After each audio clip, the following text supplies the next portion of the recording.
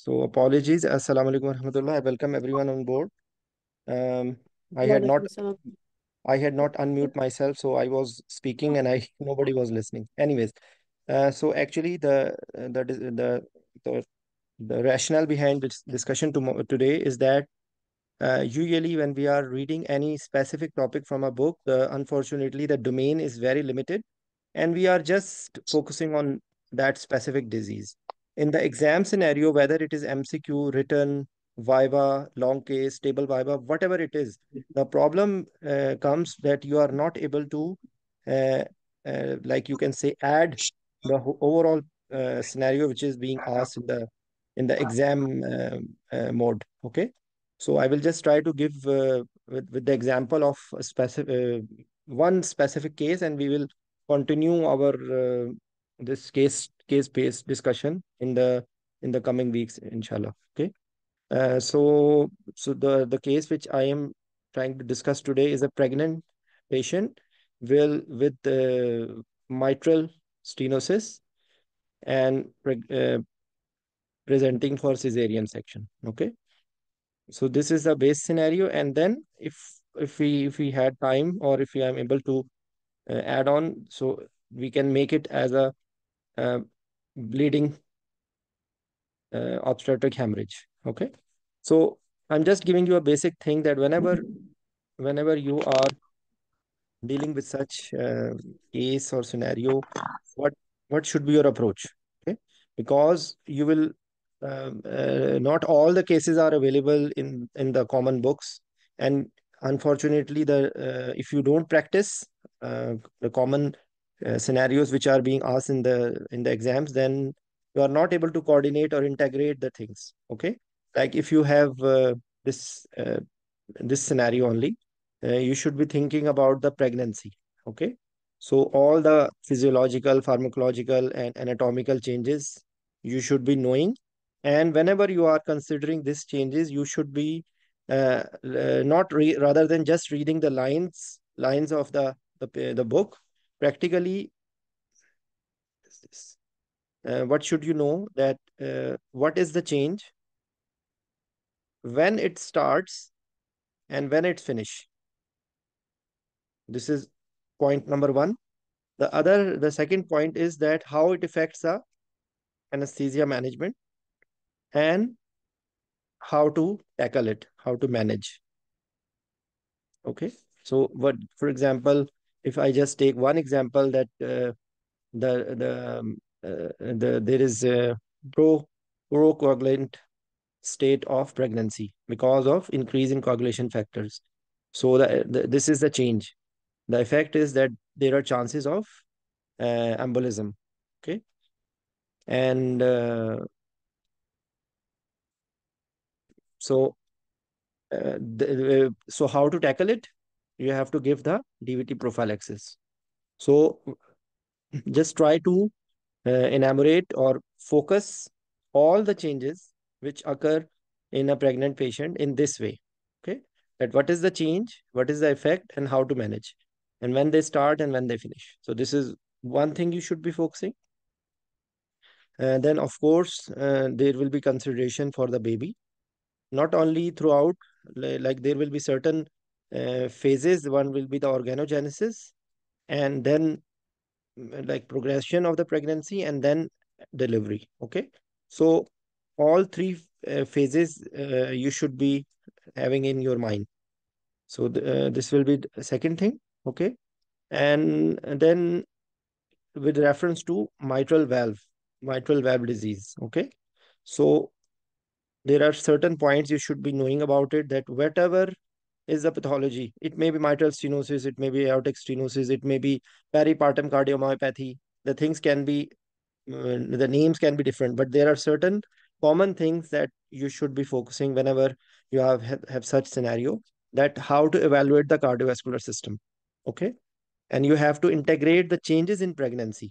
So the things will be exaggerated. So whatever pathology is, the effects will be exaggerated because of the already present pregnant changes in any other patient, which will be further making your anesthesia management and the condition of the patient more challenging. Okay, so you should be knowing that whenever you want to evaluate or see the cardiovascular system, there will be certain sign symptoms and then investigations. This is the basic thing.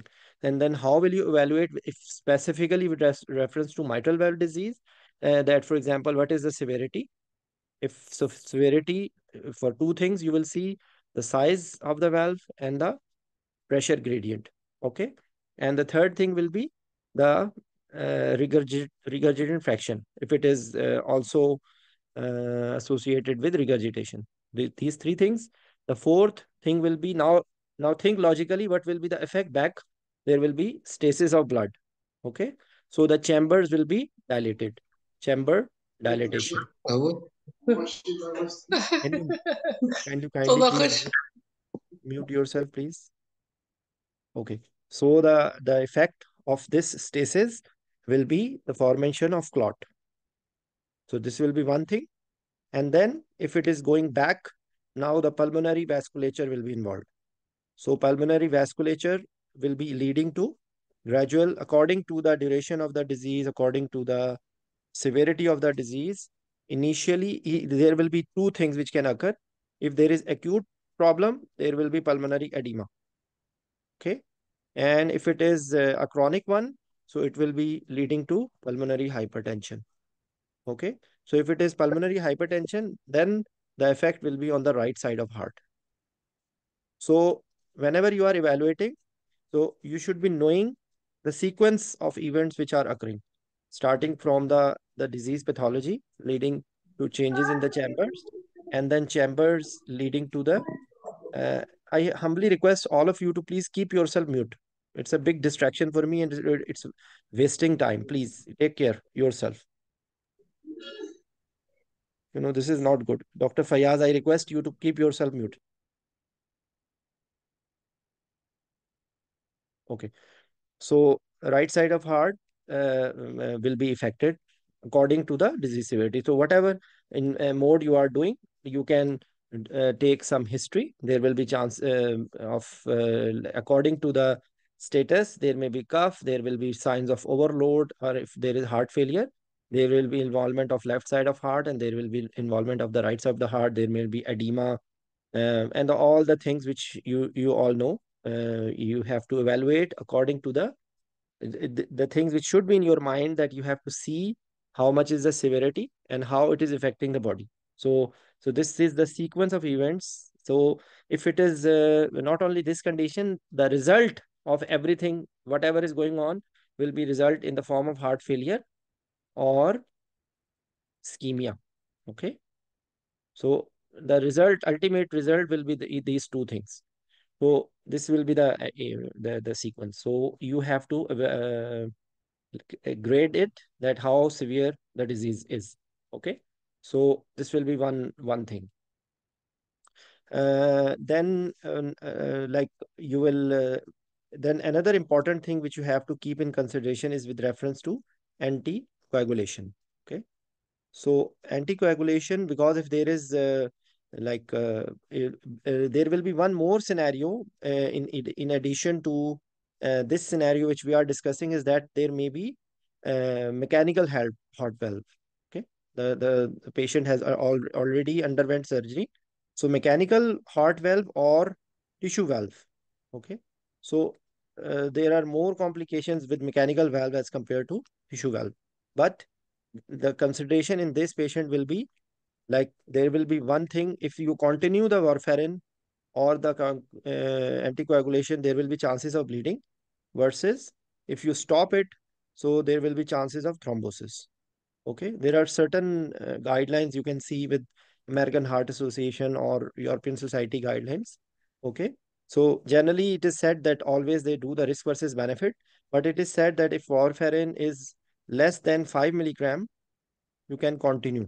Okay, you can continue because all the things will be according to the thrombosis risk, and this you will be keeping the cardiology on board, and you will be taking advice from it, and of course the patient family should be aware of these things. Okay, so this is very important thing. And another thing, with the same scenario, whenever there is valve disease, anything can occur. Uh, uh, the result of ischemia, how ischemia or failure can exhibit with either in the form of like ST segment changes, or one thing which can occur is AFib, any arrhythmia, but atrial fibrillation is a common and finding in patients with mitral stenosis. Okay, so this will be another, because whatever question they will be asking you, it will be revolving around happening of these things, which I have just tried to just give you a summary. Okay, so you will be doing ECG, you will be doing echo. So what are the investigations? So if you just move forward, that we discussed uh, about the signs, symptoms. Okay, and now what will be the investigation which you will be doing in this patient, just for the people who have joined late, a pregnant patient with mitral stenosis and for cesarean section. Okay, so you are evaluating the patient on the basis of history, examination, and investigation. So the relevant investigation will be, in this case, will be ECG, echo, okay, CBC to see like hemoglobin, okay, or like another important thing will be INR. If the patient is on. Chest X-ray, sir. Chest X-ray. I'm sorry, Chest X-ray, sir. I cannot listen you clearly. Chest X-ray, sir. Yes, chest X-ray. Okay, so chest X-ray, what findings you can get with chest X-ray? Sir, if there is pulmonary edema, we can uh, evaluate on that, and Okay. pulmonary hypertension. Yes, actually, now again for chest X-ray, again I will say that you have to do risk versus benefit. Okay. Uh, a number of findings which you can find with the X-ray, now you can do it with echo. Okay. If for example your heart, this patient's heart function is good, clinically the patient is good, there will be not clear indication to do X-ray. Okay. But anyways, X-ray is one of the thing you need to do. Then the coagulation studies, European patient chest X-ray. Yeah, that's what I'm saying, that it will depend on the, of course, if the patient is full term, actually X-ray can be done. But whatever investigation you name, you have to prove what is the reason, what is the rationale. Okay. So this is the important thing. You can, if you want to, if you if you can prove that X-ray will change the management, yes, echo definitely will be needed. Okay, the recent echo will be needed to see the severity of the disease. So it makes a clear indication. Chest X-ray, again, as mentioned in the chat box by one of our colleague, that you cannot say that it's unsafe. It's relatively you can say, according to the, if it is the later half of the pregnancy, then actually you can do chest X-ray. If you see the patient is in overload, okay, if the patient is in heart failure, so are there any other things which you can do, are cardiac enzymes? Okay, so with, if you just see the like the cardiac failure markers, the BNF, VNP, and ANP. Okay, I don't have very good concept about them, but usually these are the markers which they are using to see the severity of the heart failure. Okay, so LFTs. Bardeep, your mic is very bad. So unfortunately, nobody can hear you with this mic. So either you change your mic or try to speak loud. Can you speak out what you want to say? Sir, LFTs. I cannot understand. You can write in the chat box. LFTs. Okay, LFTs. Okay, so how will you interpret LFTs? Uh, if only usually there is mild increase in enzymes. It can occur as a change of pregnancy. If, for example, there is heart failure, then yes, LFTs can be disturbed. Okay. So again, I'm just trying to summarize. Again, we started from the changes in pregnancy. We discussed about how to see the severity of disease with mitral stenosis, and now we can just have few words about the cesarean section. Actually, cesarean section.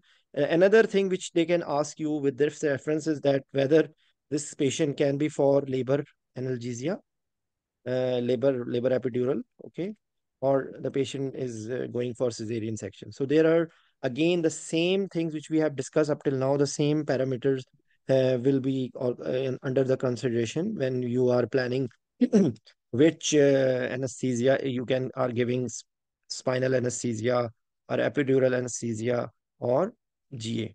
Okay. Even for example, you have plan to the I'm sorry, the disease is not severe, so you can consider spinal anesthesia or epidural. Can you give spinal or epidural in a patient with mitral stenosis? In mild cases. Yes. In mild cases, again, I tell you something that you this is there is not a clear answer for, cause The epidural main I'm sorry. epidural. Sir, epidural can be given compared to spinal because spinal causes vasodilatation and overload of uh, the heart. Epidural versus spinal. Okay. So Yes, sir. actually, whenever you are talking about central neuroaxial block, there are two things. One is the performance, okay, which can cause epidural hematoma with because of the the anticoagulation patient is taking. One thing, and the other thing is the hemodynamics. Okay, so generally you have to maintain because the heart is running on a narrow margin. Okay, so you have to maintain the SVR. You have to maintain the afterload and preload. Okay, afterload because any I want to clarify one thing. In the books, it is written you have to keep the SVR high. Actually, this is a very dangerous statement. Any examiner can catch you if he's thinking logically that if yes, it is written in the book slow and tight, okay, and you don't think and you just reproduce what is written in the book. But unfortunately, if you are not able to, the examiner can ask, okay, you will increase the SVR, the heart contractility is already limited or the reserve is already limited. So if, for example, a heart is already failing, for example, okay, so if you increase the SVR, is it good? So better word, if you are speaking in Viva oral part, it is better to say maintain SVR and don't let it fall. It's a better answer than saying increase the SVR. Okay. Similarly, Yes. sim similarly, if you say bradycardia, bradycardia is not what you want. You just say that maintain the heart rate and don't let it go high. Okay. So this is a better answer than you are saying, I will increase the SVR, I will decrease the heart rate. You are saying the same thing, but the your impression is totally different. Okay, so this is very important thing. Then maintenance of sinus rhythm. Okay, And so so actually another maintain normal tension. normal just we will just come. I just let me say. So actually the word if you forget is the homeostatic condition. There is a little difference between if you remove this O and you say hemo, so hemo is different. Hemo is for blood.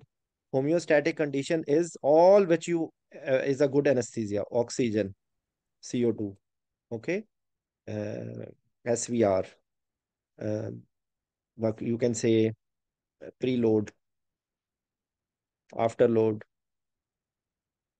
okay, pH, blood pressure, volume, what else? Okay, so the like Rhythm, acid, I'm sorry, rhythm, electro. rhythm. Yeah, no, this the rhythm will be the result. Yes, rhythm also, but like that's how you will be thinking that you have to maintain the oxygen, you have to maintain the CO2, you have to maintain the preload and afterload, you have to maintain the contractility, of course, rhythm and pH and blood pressure and volume. Okay, so if you forget these are the things which you have to maintain. The nor even in any patient, but specifically you will say that because if you will increase the heart rate, the diastolic filling, which is already creating a problem because of narrow mitral valve, it will be further decreased if you increase the heart rate. So the patient will not be able to maintain the cardiac output. Okay, and in especially in pregnancy there is already a little sort of overloaded sort of state. Okay, and there are changes in with reference to preload and afterload. So if you are not able to make it keep them in balance, the patient can go in decompensation. Okay, so whenever you are answering this sort of like if they are asking how will you give anesthesia, so coming back from where we started, that whether we can give spinal or epidural, it would be depending on the scenario. Not all patients are candidate to receive. Yes, if you want to the tell epidural as an analgesia rather than uh, s- sole mode. Okay, so you can defend epidural that you if you are the patient is on bridging therapy and there is a gap in which INR is good, platelet numbers are good. So yes, as a case of risk versus benefit, you are uh, giving epidural because that you can say now that you are avoiding sympathetic stimulation.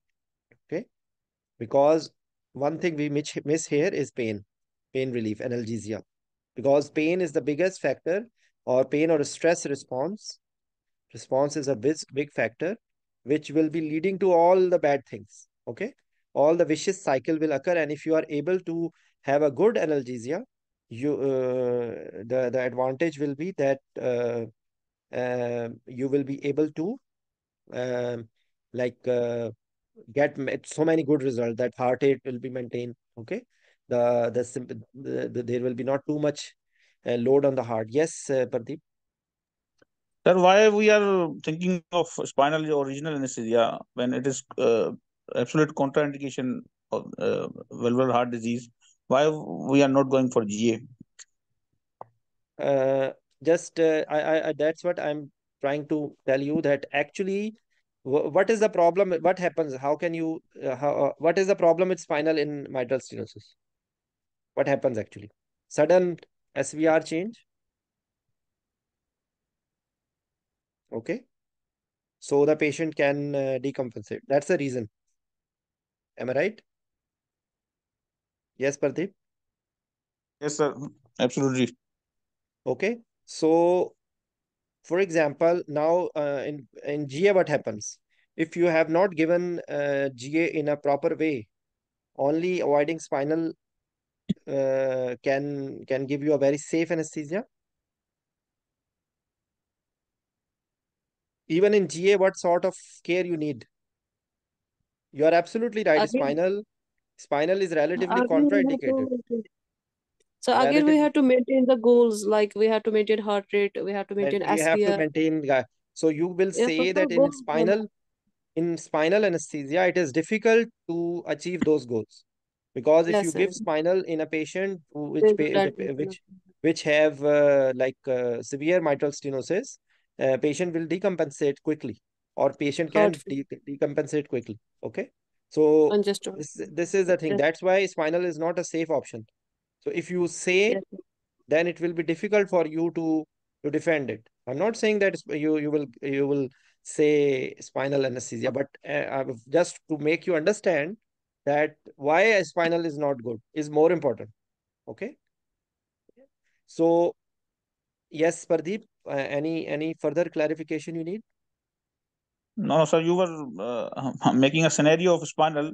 That's why you trying to teach Yes, us. Yes. yes. I'm just telling you. I'm not saying that you will give spinal. Spinal, you cannot defend spinal. Actually, it's very difficult. If you even if you say that it is safe in certain scenarios, even if it is mild, I will never say that you can, because it will be difficult to control the whole of the picture. Because Okay. of some sign and symptoms might be, sir, might be masked. We it is not necessary that we get all sign and symptoms even in mild. If it is Yes. No, hidden, but then actually we will in you danger. are absolutely no. Actually, thing is that in if it is moderate to severe, it's absolutely contraindicated. In mild, you just have to see that what is the indication, why you actually want to give spinal. This is more important. Why you want to give spinal? Why you are not giving GA? Or you are if you want to give a good post-op analgesia, you can add GA with epidural. Okay. So some more things which are more important is the monitoring. Okay, whether if you are, even if you are trying to conduct as a whole, as a sole anesthetic technique, epidural can be used if possible or no. There is a concept of graded epidural which can be used, because in epidural you can use some opioids. Yes or no? What Yes, are the sir. what are the problem? Again, it can cross the placenta Respiratory depression. and it can cause respiratory depression, but it's not contraindicated, mind it, because you can just inform the, even if you are giving GA, you can give opioids. If it is for the safety of the patient, you can give. It's not absolute contraindication to give opioids if you have such scenario in which avoidance of opioids will create more problem to the mother. You have to think about the whole picture. Even if you have given opioids, the neonatologist, if you inform it, the neonatologist can manage it. Okay. And another opioid which you can use is remifentanil, because it will be rapidly metabolized and there is not much chances of respiratory depression. Okay. So with reference to monitoring, you will say that in addition to standard 1 and standard 2 monitoring, what you will be using, standard 2 monitoring you will be using. But remember one thing, in this case, you have to say that you have to use arterial line. Okay.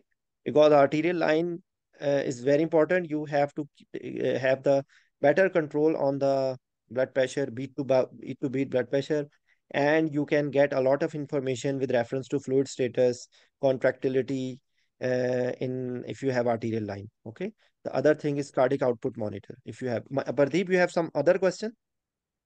Sir, you told one thing before respiratory depression. What was that? You was in placenta something, Crossing the placenta. crossing the placenta. Okay, sir. Okay. Okay. So cardiac output monitoring. Okay. Cardiac output monitoring, if you have, it will give you all the the status of the lungs, status of the heart. Okay. And you can keep the SVR controlled. You can keep the volume status in a better, you can see. So if it is there, cardiac output monitoring is one of them. Then urine output. Okay. Temperature. Temperature is a standard 2 or specialized monitor?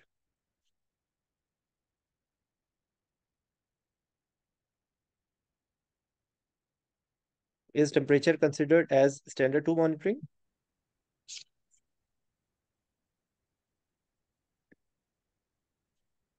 Temperature is standard 2 monitoring.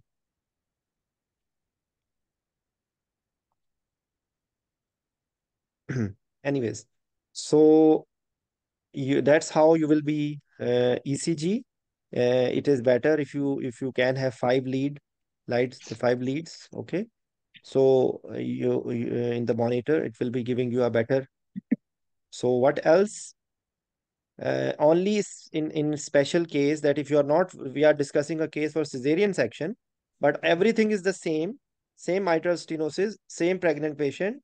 The additional thing, if you have a surgery in pregnancy, will be that you have to say about fetal monitoring. Okay, like I'm just giving you a hint that same everything will be the same if you have a pregnant patient with with the valvular heart disease for any other surgery. Okay, so everything will be the same, but fetal monitoring and counseling of the gynae ops people should be on board, and the extra thing will be CTG.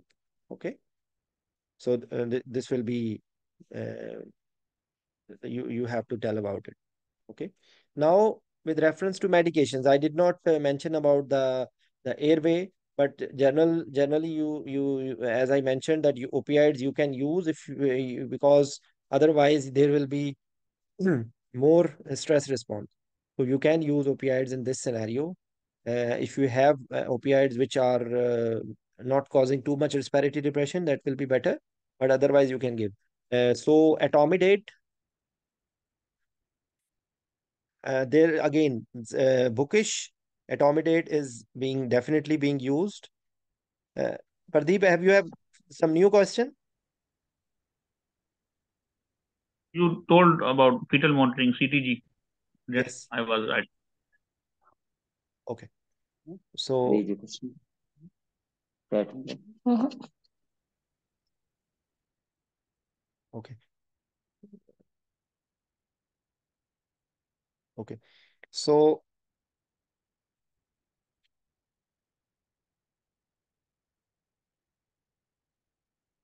okay. So etomidate practically, um, if you are using a technique in which you are using a combination of medications, like for example, again, this is my personal experience. This you cannot tell in the exam, but I'm telling you a practical. This is for few seconds. This is only practical. I'm telling you that etomidate is not. I never use etomidate. I use a combination of medications in a way that actually the if you have arterial, yes, you will take arterial line before making the patient sleep, okay, and then you can have a titrated control of the medication which I will be telling you. But remember one thing, you cannot tell in the exam. This is I'm just telling you a practical my own personal experience. Okay, so a small dose of ketamine will give you a very good analgesia. And actually, I don't use opiates. I use ketamine in a way, then give paracetamol. Okay. So you can give like as a Sir, combination. sir, Then ketamine 20 will not, if it not cause tachycardia, sir, heart rate get 20 increase or milligram, not? 20 milligram ketamine, give it to any patient. I can bet on Yes. it, nothing will happen. Because it's a nothing dose. It's a very small dose, 20 to 25 milligram is even less than 0.5 milligram per kg. Okay. It's a nothing Yes. dose, but it gives a very good, there will be reduction Hemodynamics. in the requirement of propofol Yes. significantly. Okay. Then another, use around 0.1 microgram per kg of Presidex. And what I do practically, I just put it in the paracetamol. So roughly you can say that Uh, sir, around 10 uh, mics and around 10 mics I put it in paracetamol. So sir, it point it one max dexmedetomidine. That's a yes, I'm sorry. Dexmedetomidine. sir, you Okay. give IV direct or in infusion? In 10 mics is nothing actually. 10 mics you can give as a stat as well, but I give it in paracetamol. I put it in paracetamol, and as soon as it is going slowly, if you need to maintain the heart rate, then you might need to give glycopyrrolate. But in this case, because you actually want to maintain the heart rate around 60 to 70. You don't Yes, sir. want tachycardia. So actually, whatever heart rate you receive, actually the advantage of giving Precedex, that our heart rate will come down. Okay. Then another important thing is that if you have rocuronium, Sir, sir, you put Dexmed, ketamine, all in paracetamol, sir? sorry, no, ketamine you can give directly. Okay. Direct. But Only Precedex, Dexmed in PCM. yes, Yes, sir. and then Okay. the other thing will be that um, uh, ketamine, Precedex, paracetamol. Okay. And actually, if you have rocuronium, it is better to give a higher dose, 1.2 milligram per kg. Okay. And when be very clear that rocuronium is a very painful injection, so give lidocaine. So lidocaine around, you can say, less than 1 milligram, around 1 milligram per kg, around 50 to 60 milligram. And then you give rocuronium. Okay. And you can do a little, if you see, you can make a ramp position, rapid airway management position. Just keep the head side up. Okay. And then pre-oxygenate. And uh, after giving this ketamine and Precedex, there will be patient will be a little sleepy. Okay. So while you are asking another thing, this is again, I'm telling you that last few minutes, it's totally practical. I'm just telling you total practical tips. Even, for example, if the patient is now not asleep, just ask the patient to have deep breathing. Deep breathing. Okay. The advantage, ask the patient to deep breathe even without mask. This will open up the alveoli, which are closed. Make the patient head side a little up, not exactly. If you have a good table, then you can make a relatively better position. But the aim is that it will increase the FRC. Okay. Even without putting the mask, if you ask the patient, just have full maximum inhalation and exhalation. So the advantage will be that at least the alveoli which are closed Will in get open. even in old age, there is some atelectasis. Okay. So the advantage of deep breathing may be when you have put the mask, patient is not taking that good breath. So actually, what this is also, again, I'm telling you, these are practical things that I ask the patient to have. In, like in Saudi Arabia, I say, "Khud nafas amiq, khud nafas amiq." Just take very deep breath. Okay. So the advantage is that the patient is, the alveoli are open. Okay. Then actually, then because if you have put the mask and the patient is not breathing deeply, it's useless. What advantage you are getting? Okay. So there is a lot of patients who will have phobia from the mask. Okay. So there are so many advantages of giving this Precedex and ketamine when right at the time when you are asking the patient or inducing the patient. And then what I do, again, I tell you that I go use my this is all experience. But if you have sevoflurane, if I ask you a question, sevoflurane versus propofol, which will have more effect on blood pressure, which will cause Pro- propofol. Propofol. Okay, so what I use sevoflurane at this time only for few seconds. So again, the requirement of propofol will be significantly reduced. And this is my personal experience that if I'm using a relatively high dose of rocuronium and I'm using all these medications, in majority of patients, I'm not giving more than 50, which if you are not using this technique, you will definitely give 200, 150. And this will actually, what you need at the time of induction is hypnosis, amnesia.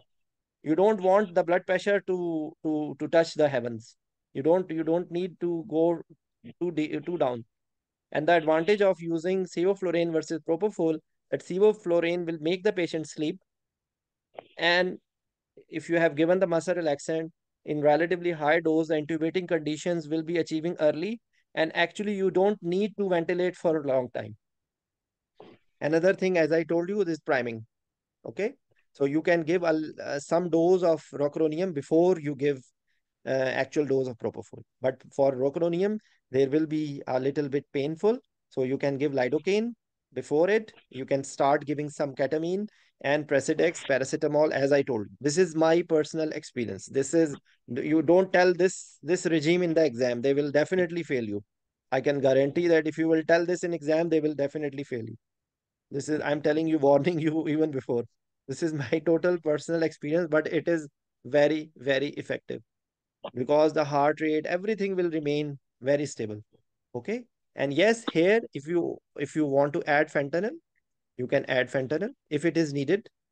Otherwise, in a majority of patients, I don't need it. Yes, another thing which I go, not specifically in this patient. Usually, I give morphine if it is a long surgery, 4 5 hour surgery. I prefer to give morphine early so that by the time we intubate the patient and the stage of Insian is achieved, already the morphine effect has come. So the giving, if you have morphine or even in like whatever opioid you want to give, if it is nalbuphine, again I tell you, this is my personal experience. Usually, don't put it for a long time before using. If you have just put it and give in few minutes, nothing happens. I have used it so many times, nothing happens. But again, it's it's not safe to put anything in any preparation.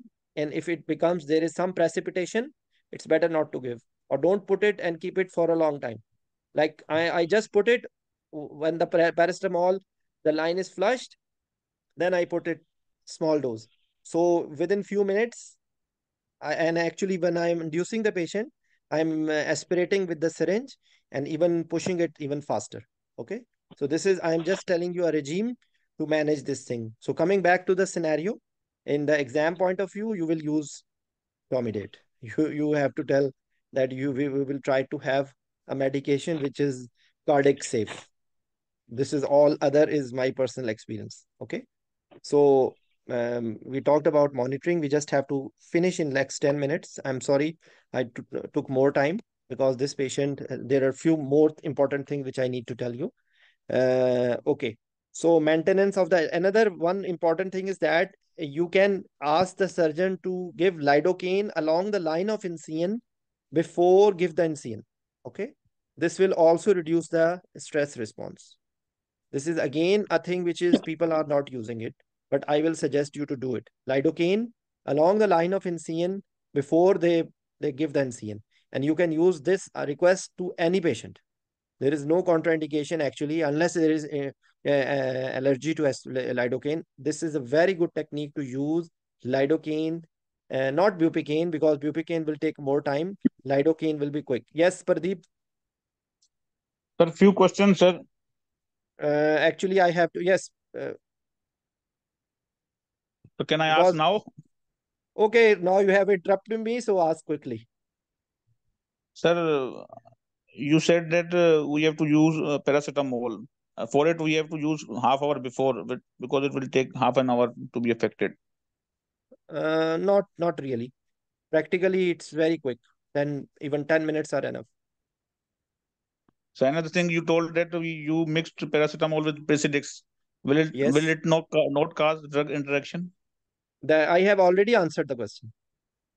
I've already answered the question that this is, I have not, I have told you before, this is my personal experience. Okay. Okay, sir. Don't put it for a longer time. Don't put Okay, it sir. for a longer time. It can cause problem. But practically, I have used it in so many patients, nothing happened. Okay.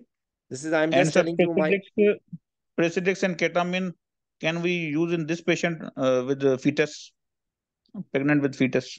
It can guard bradycardia and sedate the patient, the fetus. actually, the thing is that how much dose I have asked you to give. It's only 10 mics. It's a nothing dose. It does not cause anything. Ketamine, 20 to 25 milligram. It's a nothing dose. It's a very low dose. Okay. Okay. So I will just try to finish some of the points. So with reference to the Yes, IV. Yes, IV. Okay. Actually, with reference to Toco 50, I have just told you, Samara. I have just told 1 milligram per kg. Okay, sir. Around Thanks. lidocaine, you can give IV as well as ask them to give at the place of incision. Okay. Lidocaine along the line of incision, if you are infiltrating, when they give the incision, there will be a very good effect. Yes, Pradeep.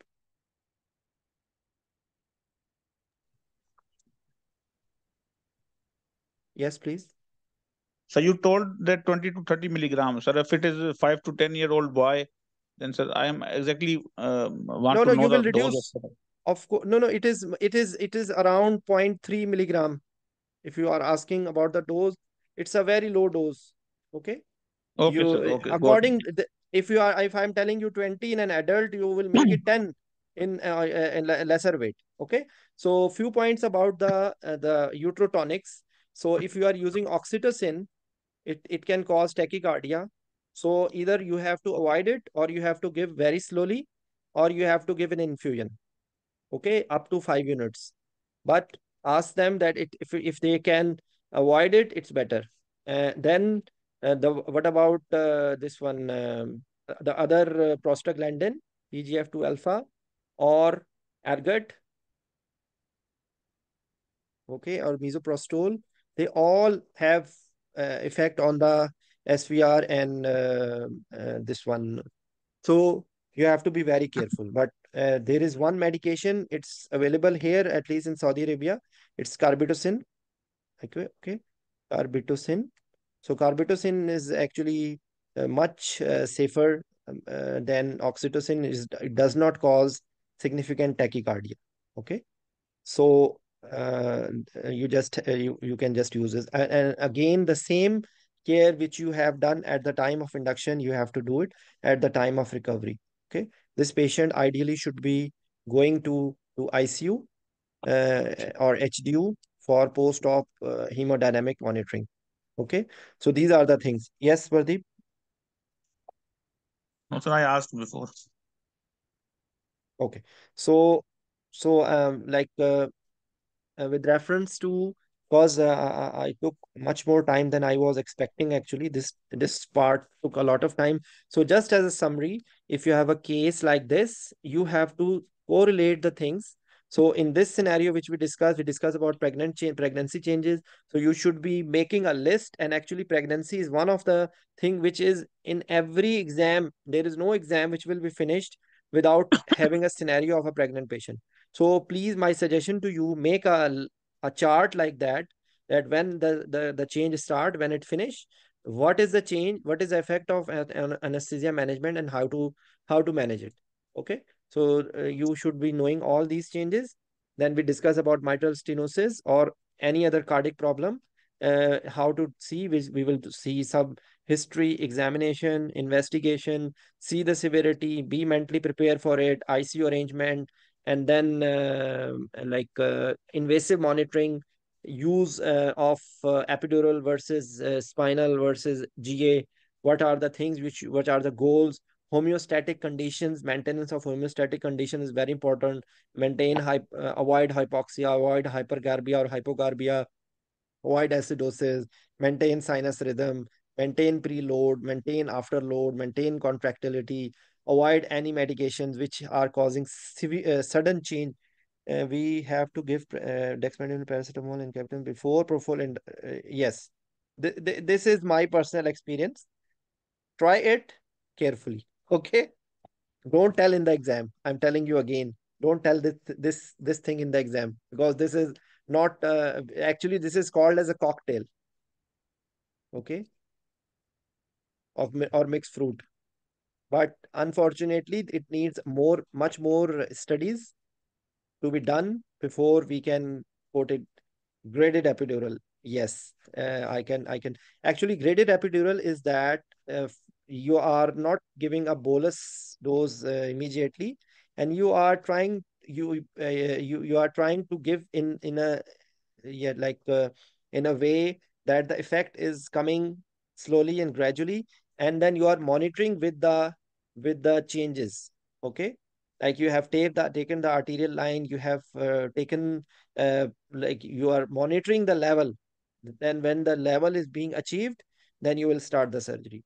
So graded epidural is that you are not giving a bolus dose very fast. You are giving slowly 5 ml 5 ml dose, and then you are making a combination with opioid. So that's it. Okay. So uh, so another message which I wanted to all of you, that whenever you are studying, okay, whenever you are studying, try to integrate the things. Like you see how many questions we created while we are discussing, and these questions you will not the answers, the clear answer you will not find in one book. So just again, I request you to have multiple source reading, multiple resources. I will just show you. I was just finding some of the things, like these are the evidence with reference to use of warfarin during the pregnancy. Uh, you see, this is one of the source, because it in some books you will find that warfarin is contraindicated in pregnancy. So it's not like that. You have to do risk versus benefit, and some of the studies say that less than 5 milligram can be given. Of course, there will be chances of teratogenicity, but if there are chances of blockade, then a patient will definitely die. If you stop warfarin, and you are not able to control the, because bridging therapy is not for months. Bridging cannot be for months. It is for a shorter duration of time in the perioperative period. It's not giving as good anticoagulation as compared to warfarin. Okay, so again, inshallah, we will have some more case discussions in the coming, maybe after Ramadan. I will try to have more of that. A number of discussions I have already done, and they are available in the YouTube channel, which is not a monetized channel. Okay. So few of the links, I will request all of you to have a look on these. These are the year wise. I have arranged all the articles. You will find the latest articles up to March 2024. Everything is there. Okay. So this is one of the link, and the other link is having all the books, and I will just show it to you before I finish. Uh, in this link, actually, I have arranged year wise, sorry, topic wise. Unfortunately, I am not able to arrange the last few years. I'm not able to maintain this topic wise because it has all the topics arranged. Okay. So unfortunately, I'm not able to maintain it because it's all done by me. But I request you to open these links and see at least one or two times, so that you know where are different things are available. Okay, so these has topic wise articles. In this link, we have some different sort of books. In this folder, there are a lot of questions which I have made for a number of scenarios. Not all the topics are covered, and sometimes if anyone wants to have like any questions, you can find here. And I'm not able to make more question in last few years. I don't get that much time, but there you will find a lot of good things here. uh, this is a very important thing. If you people have a look here, how to approach any patient, this is a very important file. If you open it, even you can add on to it that how you should target any case or any scenario or any, like daily. If you practice this thing in the OR, I can guarantee you this will make your approach for anesthesia very easy and very meticulous. Okay, so some words about preoperative testing, and this is some viva scenarios. And actually, these are, it should be changed misnomer as viva scenarios. If you just practice them, believe me, this is the best source for your practice. Even if you are studying, you can have a look here, and in every word you can explore further. Okay, that like in the elderly woman for laparotomy, perforated bowel with large neck swelling, presumed goiter, Maybe I will just try to have these cases discussed, and because in one case we will discuss so many things. Okay. And this is beyond the scope of one book. Do we need to stop warfarin 5 days before? Is there any chance of thrombosis while? Yes, always there will be chance of. So always we have to do risk versus benefit. Okay. Okay. So yes, Pradeep, you want to ask something, Pradeep? So I asked in chat box, sir. Just a second. Graded epidural will take how much? Actually, don't tell anyone. I don't like epidurals. I don't. I have almost deleted from my practice. Labor analgesia, of course, I'm not doing it as when you become consultant, you get less chance of doing emergencies. Okay. So in elective cases, there are, because in laparoscopic surgery, there is no need of epidurals now. And even in laparotomies, I have used erector spiny block. I'm not very perfect in putting the catheters, but I have seen that if you have erector spiny block is a wonderful block. I have used it for a number of midline surgeries above between like Xiphi sternum to like umbilicus. Okay, it gives a very good analgesia. And actually epidurals, they, because we in a number of places you have to take care of the logistics as well. If you don't have a very good post-op care, like sometime it's not safe to give epidurals, because the post-operatively, if any complication occur, this will be on your name. So I hardly use epidural now. Though you will, don't kill me for this word. Okay. Yes, please. Any other question, Pardeep? But of course, I'm not saying that we cannot use it, because the scope is decreasing. For example, total hip or total knee, we are using blocks, rector canal, go block postoperatively, and intra-articular use of a combination of medications. They are using NSAID, steroid, and bupivacaine. They inject while closing. So inside the joint, it is giving a very good analgesia. And they want to have ERAS, enhanced recovery after surgery. So they are trying to reduce the use of epidurals. Even majority of the surgeries, they are being done laparoscopically. In laparoscopic surgery, you don't need epidurals, actually. There is no need for epidurals in laparoscopic surgery. If you are talking about cesarean section, even cesarean section, you can get a very good analgesia with tab block. Why to put an epidural? Okay, so this is again, yes, there are certain things which are very effective if you have given spinal. If you have the availability of intrathecal morphine is much more effective than even PCA morphine. Of course, not everything is available in every part of world.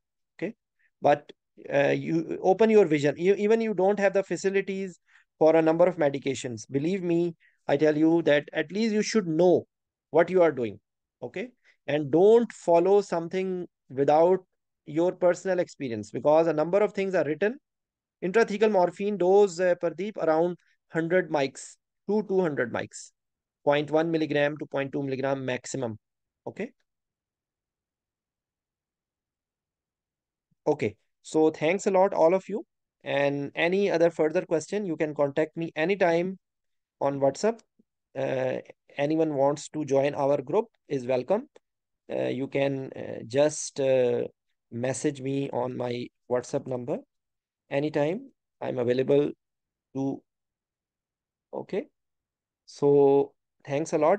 And another thing, if you want to discuss any of cases, just let me know. I will, yes, of course, conducting these classes needs much more time and energy. And another thing that sometimes if I, for example, if I ask myself to prepare a very beautiful presentation, maybe I will never do it, because I don't have time to make a very beautiful, attractive presentation. So pardon me for being a little messy, because I'm not very good in using the stylus on the screen. but I try to explain the things rather than just showing you a slides and slides and slides. It's useless if you don't have, because so many counter arguments you can create. Okay, I have tried to answer as many questions, and even if someone is have some more question, you all are welcome. Okay, thank you very much. Bye bye. Assalamu alaikum.